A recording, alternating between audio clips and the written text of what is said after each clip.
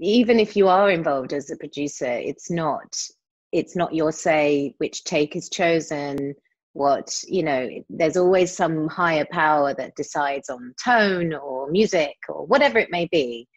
And in the past, I've just found it heartbreaking at times, to kind of see what the finished thing turns out like, which is why I decided back in 2013 to start producing, because I found I was getting more frustrated by not having as much autonomy as I would have liked. When I set up my production company, that was back in 2013, pre Me Too, pre Time's Up, pre all of that, and there really was a void at that point. Since then, it's started changing, and then it really did start changing in 2016 when we made this film.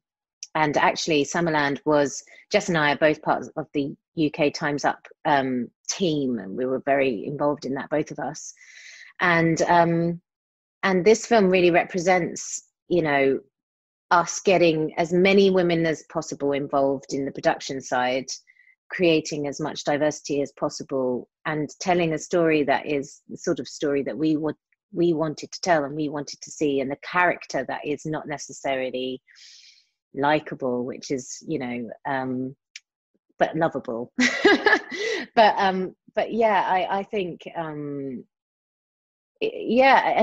every time you make a film, you're just sort of going for something, and who knows how it's going to turn out.